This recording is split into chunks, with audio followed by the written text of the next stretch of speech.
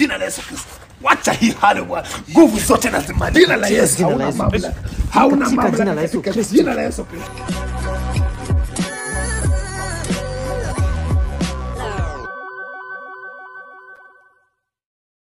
Sasa kakangu, mambo yako ni mambo mazuri.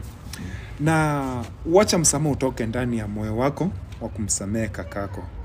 Na maisha haya nayoishi inatakana tusaidiane vile ulijitolea moyo wa kumsaidia kakako. Nami pia nashukuru. Na pia nasikia uchungu katika ile pesa zako zilienda.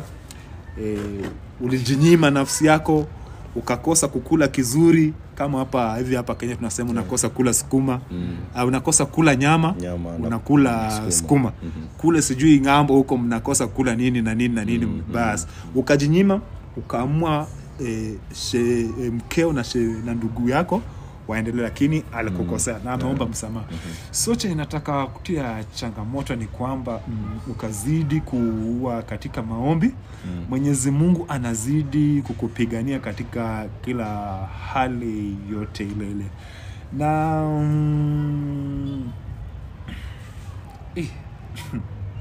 pesa shida. Hallelujah. Amen. Bwana asifiwe. Amen.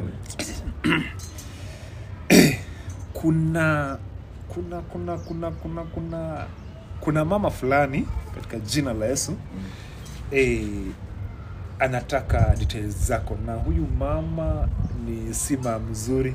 Kuna mama anataka muwe katika hali ya mapenzi, na haswa hizi habari za ambazo kakaka amepitia zimemfikia mahali aliko. So atakuja akuarifu umfukuze mkeo aende, lakini katika jina la Yesu usidhubutu kufanya hivyo. Ni si mama mzuri, anataka atakuangamiza na upotee na chochote kile ulicho nacho kitaangamia, na atakuweka mahali ambako anataka. Unanisikia vizuri sana?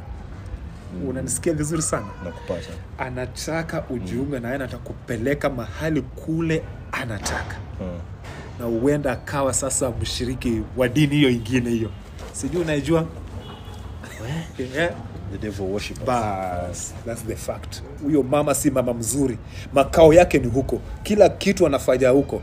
Na nile huwa wanataka watu strong kama wewe hivi ili wasongee karibu, wafanye nini? Wapeleke huko.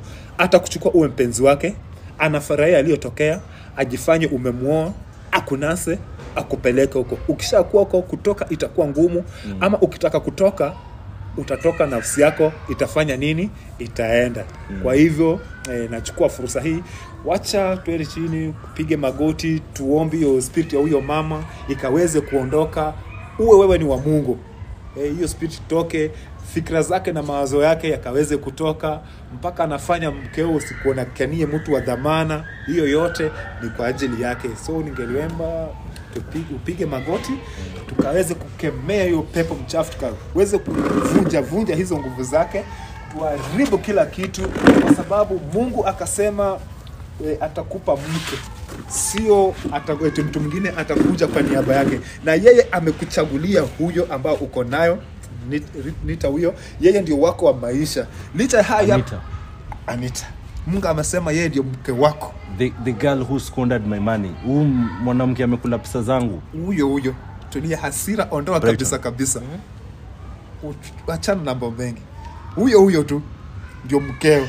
Na ni ile hali ya kufungwa macho ili ufanye nini? Ili umuone mbaya, liposa umwache, uchukue mwingine naye akuangamize kabisa katika hicho kikundi ambacho kisichotakikana. So my brother, you mean Anita anafaa kuwa bibi yangu?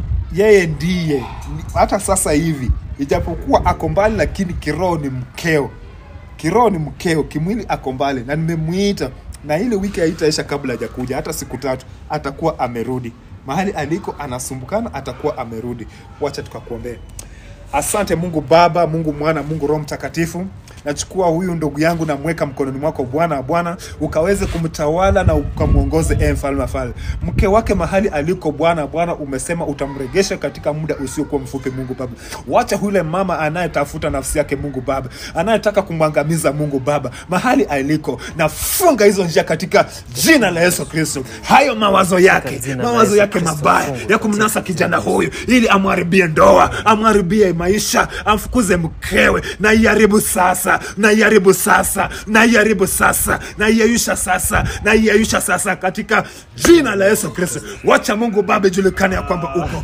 Wacha ukaweze kutawala Bwana. Tawala Mungu wangu, tawala katika jina la Yesu. Tawala Bwana mabwana. Hakuna mwingine kama wewe. Nasema ni asante. Naharibu mambo yake, naharibu nguvu zake, naharibu nguvu zake katika jina la Yesu Kristo. Hauna mamlaka. Hizo nguvu nasambaratisha,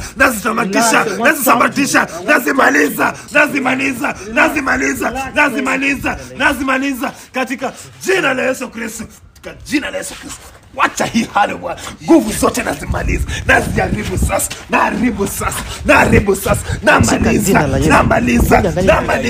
namaliza katika jina la Yesu, namaliza nguvu katika jina la Yesu Kristo. Hauna mamlaka huyo pepo jini nataka nyama. Jesus name. Mnanipatia nyama yangu. Katika jina la Yesu. Katika jina la Yesu. Na kuamrisha katika jina la Yesu. Hauna mamlaka katika jina la Yesu Kristo. Katika jina la Yesu Kristo. Watu kunywa damu yake Yesu. Ukunywe damu ya Yesu Kristo. Nasema ni asante Mungu Baba. Huyo mwanamke aliyekuwa na muandama, huyo mwanamke aliyekuwa na mharibu, na maliza nguvu zake, na zingira mwili huu na damu yako Bwana. Wacha damu ya Yesu Kristo ikazingira mwili huu, ikamponye, ikampatie nafuu katika jina la Yesu Kristo. Nasema ni asante, Mungu mwema, Mungu mwaminifu. Nasema ni asante. Na kushukuru Mwenyezi Mungu kwa kutenda hayo. Pitia kwa jina la Yesu Kristo tumeomba na kuamini. Amen. Amka katika jina la Yesu Kristo. Amen. Amka.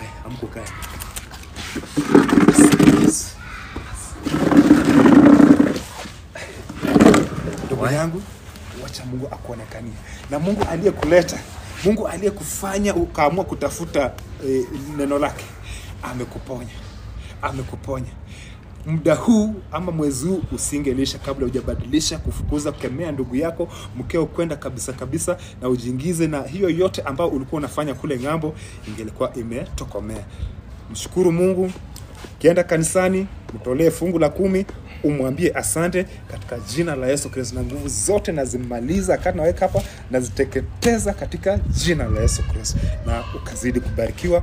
Bwana akuonekanie, akuinue kwa jina la Yesu Kristo. Amen.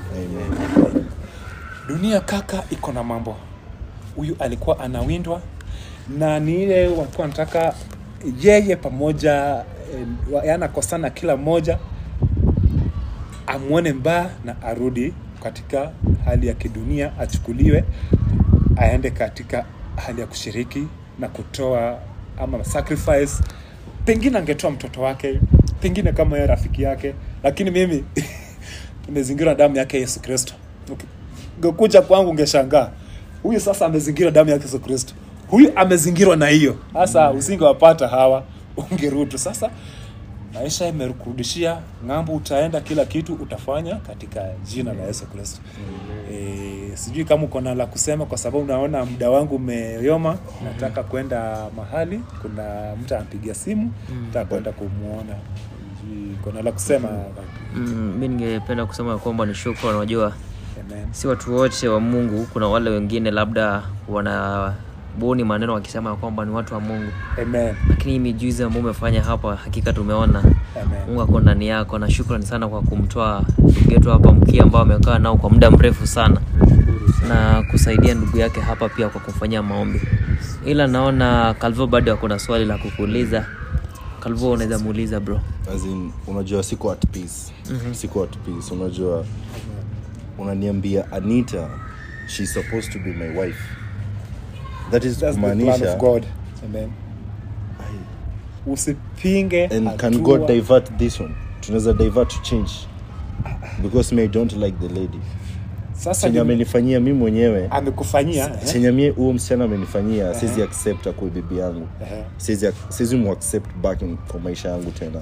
Vile nilivyokuelezea, kuna nguvu zile ambazo ni kama panya, unaweza kuilinga mawe, kufanya nini, kuipiga teke na ikufe. Sasa kuna ile walikuwa wanataka aonekane mbaya. Sasa ni mbaya kwako? Ni mbaya, amekula pesa zangu. Ameni waste. Si ni mbaya? Ameni waste, imagine. Rudi chini kaka. Si ni mbaya? Ni kweli. Sasa alikuwa anatumia mbinu hiyo aharibu pesa yako, aonekane mbaya, umfukuze ili huyu mama akuje akaweze kutawala. Lakini kuanzia sasa hivi damu ya Yesu imebadilisha kila kitu.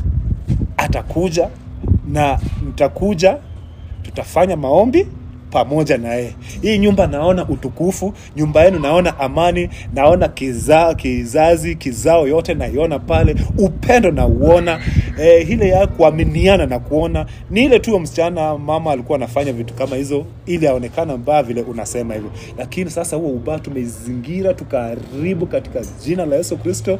Sasa atakuwa uhuru na wewe utakuwa uhuru na yeye. Yeye ni mkeo katika jina la Yesu Kristo. Yeye ni mkeo.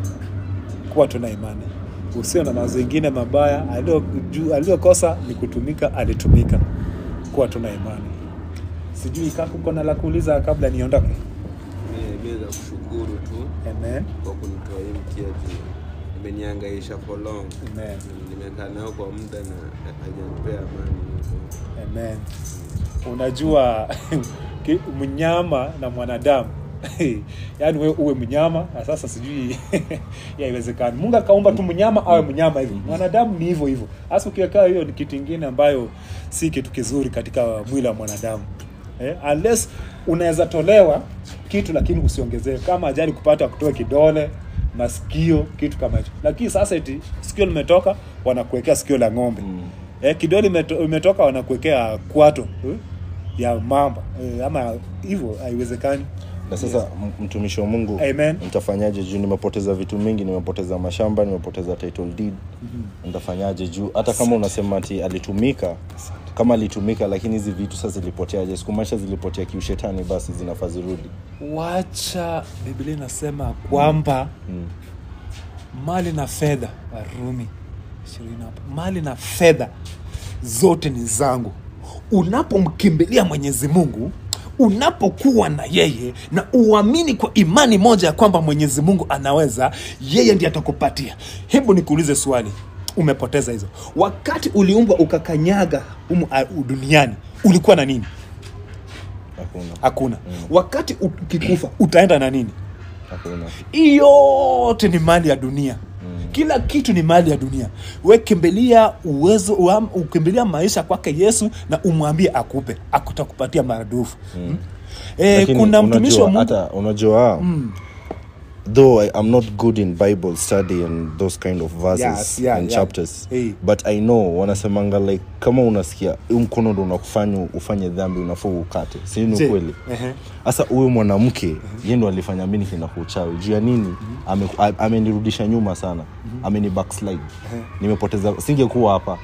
Sasa singekuwa hapa. Unaona sasa kitu inafaa nifanye, mimi naona inafaa nimkate, inafaa nimtoe kwa maisha yangu. Biblia inasema hivyo. Na unajua kwa nini walisema hivyo? Sijui. Imesema tu vizuri kama mkono unafanya uende katika dhambi, si ndio? Kama mimi na kuongoza kufanya tendo mbaya, ni lazima uepukane na mimi. Lakini nimekuelezea vizuri sana, mkeo ni kitu alisukumwa, si yeye. Alisukumwa ili umwache nafsi hiyo ipatikane ya huyu. Hebu nikuulize, wewe kukaa katika hali ya Ukristo na kwenda kusaidia devil worshippers, unachagua gani? Amua. Mimi. Wewe kutumikia devil worshippers na kukaa katika hali ya Ukristo, unachagua kipi?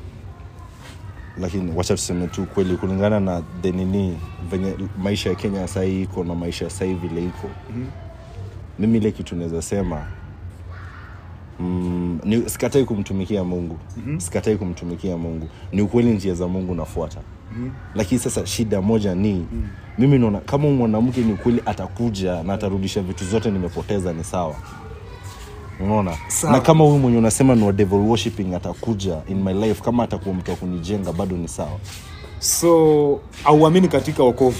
Unajua ni kama ni wokovu ndio. Unajua wokovu ingekuwa like ni sawa, ingekuwa wokovu inafanyika na unafanya unapata una regain kila kitu umepoteza, ingekuwa sawa. Venye ulikuwa navyo hivyo, si ndio?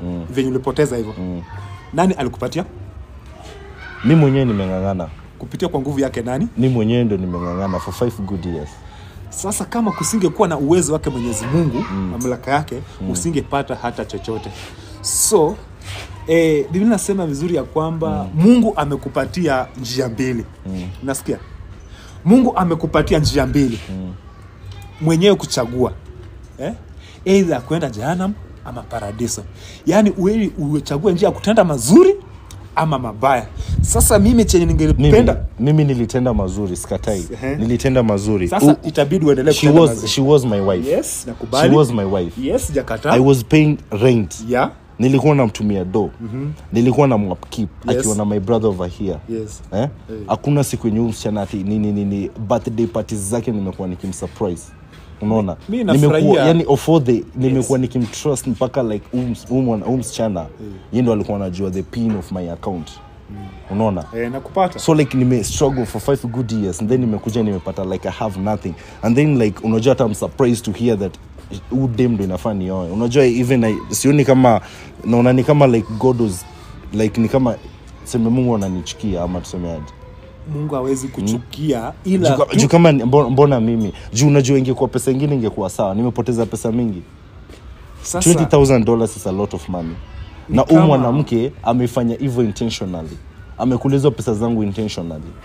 Yeye mwenyewe amejua. Ameniambia kuna liquor shop, alinunua liquor shop. Nimemwambia nipeleke mali liquor shop iko hakuna. Akona title deeds zangu. Nimemwambia nionyeshe title deeds, hataki kunionyesha. Plots nilikuwa nimenunua plot, amekimbia na everything. Zingine amechange jina. Niko na documents kadhaa za plot nimebakisha. Like for now sina like unajua kitu umefanya. So, nimekuambia vizuri ya kwamba mkeo anatumika ili utoke umwache uende kule. Na nikakueleza vizuri Mwenyezi Mungu ametupatia njia mbili sisi wenyewe tufuate. Either tufuate njia mbaya ama njia nzuri. So kama mimi kibinafsi kimwili naweza kushauri ya kwamba hiyo yote Mungu ndiye aliyekupa na atakupatia mara nyingi vile alivyompatia Ayubu. Baada ya Ayubu kupoteza kila kitu alimpatia zaidi ya mara 7. Na duniani ukisoma Ayubu inasema kwamba Ayubu ndio alikuwa na wasichana warembo zaidi duniani. Baada ya kupoteza kila kitu na kumtumainia Mwenyezi Mungu, yeye ndiye alikuwa na wasichana wazuri sana. Hata mkewe, unasema huyu wako huyu, inasema kwamba alikuja akamdhihaki Ayubu akamwambia, "Nasumulani Mungu wako ili ukaweze kufa." Ayubu akamwambia, "Kwa wanawake wote duniani wewe ndiwe mjinga." Kwa sababu huyo mwanamke alikuwa ajui neno ambalo analiongea ama kitu kingine ambacho anakifanya. Baada sasa utaona kwamba Biblia inazidi kusema, ukisoma sasa na kuelewa, unaona baada ya watoto wake kufa nini alirudi akaishi na huyu mwanamke, akazaa naye watoto. Man of God. Yes sir. Wewe ni mtumishi wa Mungu. Amen. Na unajua neno la Mungu vizuri. Amen. Mimi sahi mali nimefika. Wacha mimi nifanye my own decisions. Kama ndena nifanye decisions zangu kama zitakatana na maneno ya Mungu ni sawa. Mimi wacha nifanye hivi. Huyo mwanamke alikula pesa zangu na mimi simtaki. Unaona nini? Unaona simtaki. Kama mwanamke wa devil worshiping wanakuja, wacha nipatane naye, niongee naye na nione nini atafanya. Sawa. Mimi nakueleza hivi, upende neno la Mungu, lakini sasa siwezi kukuamulia.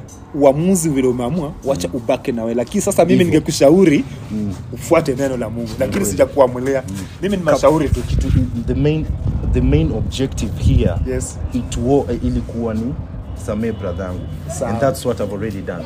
Sawa. And the other thing is ni kuwatch to brother Mkia. Amen. But now you're telling me like I have to marry the lady. If kama ni Bible inaniambia like kama ni God, then I have to break the laws.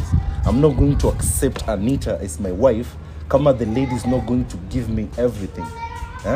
Everything that she lost, because udem ameni backslide vibaya sana. And if the lady that nasikiati like she is supposed to be my wife, she is a devil worshipper, then let me be a devil worshipper too. I'm not scared of everything, of anything. Nakuuliza Kama nikukuwa devil worshipper, let me be a devil worshipper. You see? Hasa hebu nikuulize swali la mwisho. Mia dada. Naondoka. Wacha nikuulize swali la mwisho. Naondoka juu mimi nakubali. Wewe ni mtumishi wa Mungu. Nakuuliza kama unaniheshimu, wacha nikuulize swali kama mtumishi wa Mungu. Wacha nikuulize swali moja. Ukiondoka. Kati ya mke na mali, kipi kizuri? Mke na mali. Mali. Nikiwa na mali, nitapata mke mwingine. So, wacha kama the devil worshipper lady atanisaidia, wacha nisaidie. Sawa. Sawa. Najua hizo ni nguvu zinatumika na imani nitazimaliza. Unajua kuna ile hali ya kiburi ambacho wakati nikienda kwa nyumba atabadilika. Sikutaka kupingana naye kwa sababu hata tunaweza anza hapa vita, na sisi tupiganingi vita za kimwili, za kiroho. Wakati nikiwa huko namaliza kimaombi, akiwa hapa natuma maombi, malize kiburi, imuonyeshe njia za ukweli, njia nzuri zile ambazo inastahili afuate. Na ina imani utanipigia simu uniambie amekueleza wamezasiliana na mke. Huyo ndio mke wake ambaye Mwenyezi Mungu amempa, na ana mwingine ni huyo tu. So guys, thank you so much for tuning in. This is Brighton the PL. I'm here with Pastor Peter and my brother Max. Max leo akona furaha bashasha. Ametolewa Mkia. Sijui nikaribie huyu ndugu yangu hapa. Hebu simama bro, hebu simama to confirm. Kwa sure una? It's real. Sina hiyo kitu. Iko hapo ndani bado. Hiyo Pastor ataenda nayo. Sina hiyo kitu. Imetoka tu miraculous, hata sijui imetoka aje. Jumi nilianguka tu chini. Nika lose focus, nika lose farm. Then after some time unaona pastor ameangusha kitu chini. Nyewe Mungu ni mkuu. So guys, thank you for tuning in. Until next time guys. Bye bye.